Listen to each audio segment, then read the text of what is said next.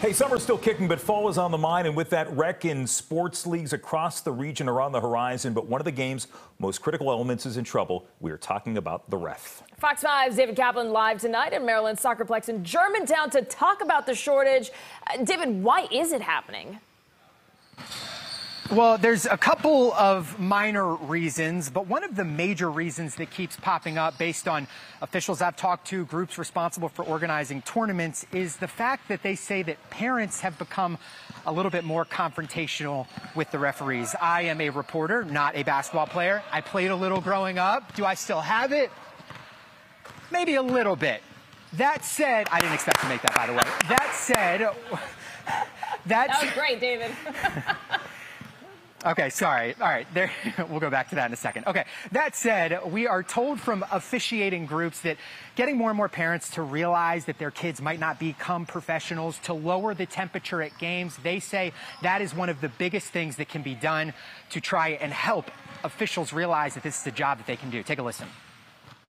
And I am exasperated because things haven't improved. They've gotten worse. And it's just a matter of the parents/fans coming to grips with the fact that you're going to get some calls you don't like. That's Barry Mano with the National Association of Sports Officials. He says nationwide they're about 25% short.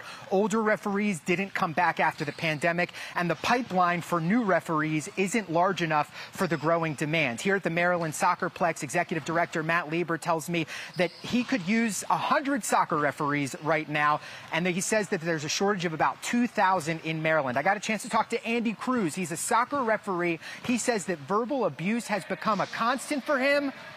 He's 17. Kids want to win, the parents want to win, and every single decision counts.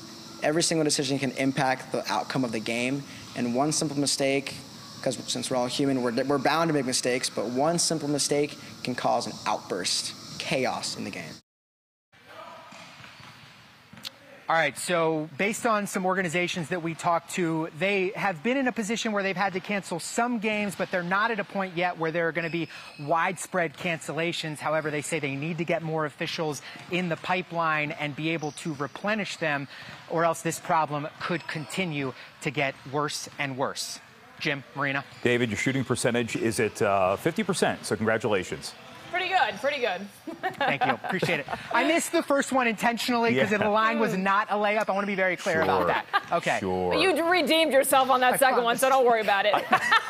We like your photographer. I think he was just surprised he made it himself. Yeah, he was very shook. Yeah. Nice playing. All right. See you later, David. Thank you.